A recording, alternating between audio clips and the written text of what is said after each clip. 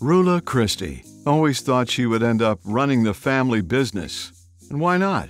Her family owns Christie's Seafood and Steaks, which has been a hallmark of the Houston dining scene for over 100 years. Roula was in college, looking at a career in the hospitality industry, until fate intervened.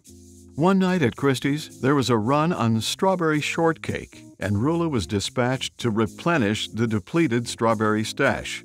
While on her mission, she was listening to KRBE on the car radio and heard Paul Cubby Bryant asking his listeners which restaurants in Houston delivered, since he was tired of eating pizza for dinner every night. Roula called the station, and arrangements were made for her and her sisters to bring Bryant a seafood feast from Christie's. After delivering dinner, the Christie siblings were given a behind-the-scenes tour of the radio station, and that's all it took. From that moment on, Roula says, the fire was on for radio. Roula soon got a job taking requests at KRBE, which led to positions as a board op, followed by weekend swing, overnight, and evening air shifts.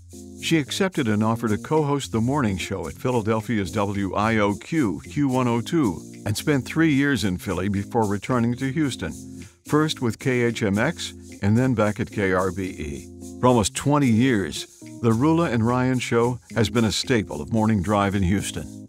While continuing her duties at KRBE, Roula also hosts Weekends with Roula, a nationally syndicated program mixing pop culture and entertainment news with conversations between her kids and her mom. The show is syndicated by Westwood One and airs in more than 50 markets. And today, the Texas Radio Hall of Fame has a new member. Please welcome Roula Christie.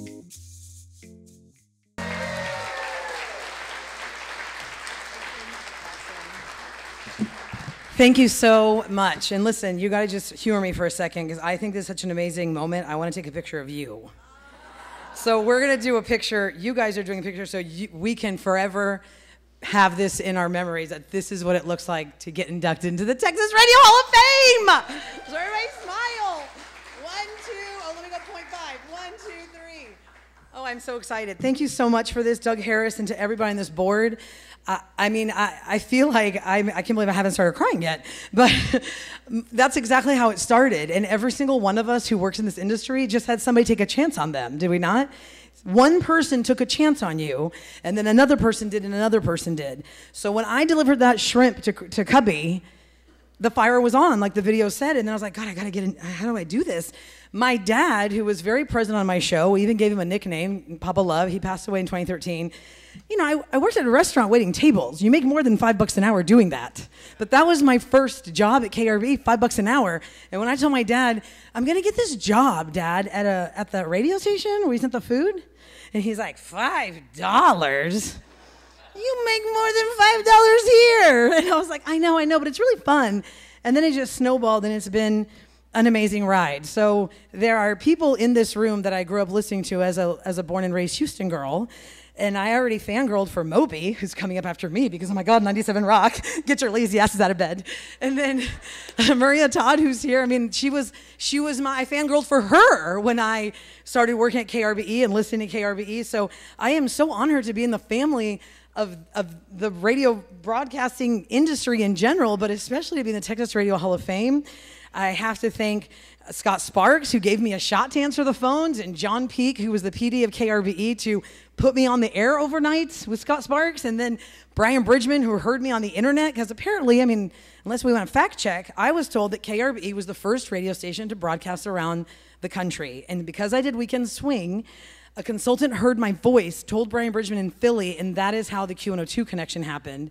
So I was blissfully ignorant when they called me and said, you want to do mornings? I said, is that good? Is that good to do mornings?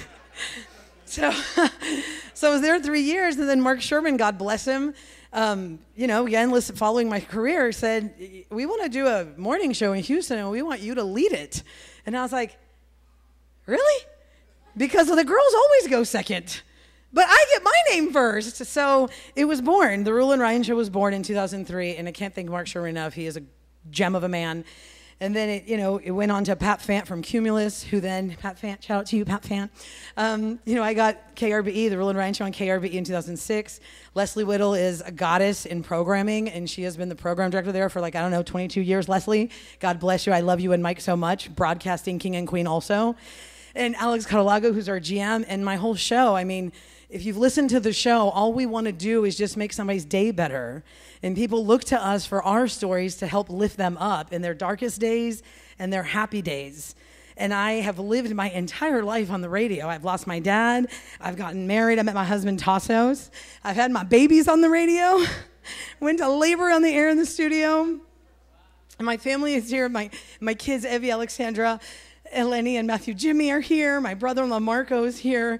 My family's watching on the stream from everywhere because they live everywhere now. And I love my family so much. And I love my husband Tassos for letting me, he tolerates my chaos when I talk about him on the radio.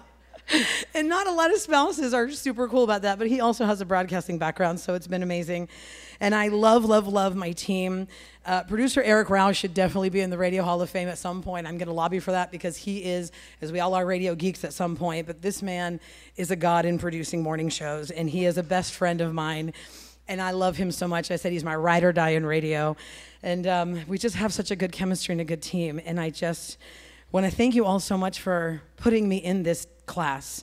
And I thank you all for what you guys do, because I have also been affected by the things that you guys have said, as people get affected by what I have said. And I have always said to people, it just takes a second to make somebody's day turn around, and we have the power of that mic. So use it wisely and just be better. When you know better, you do better.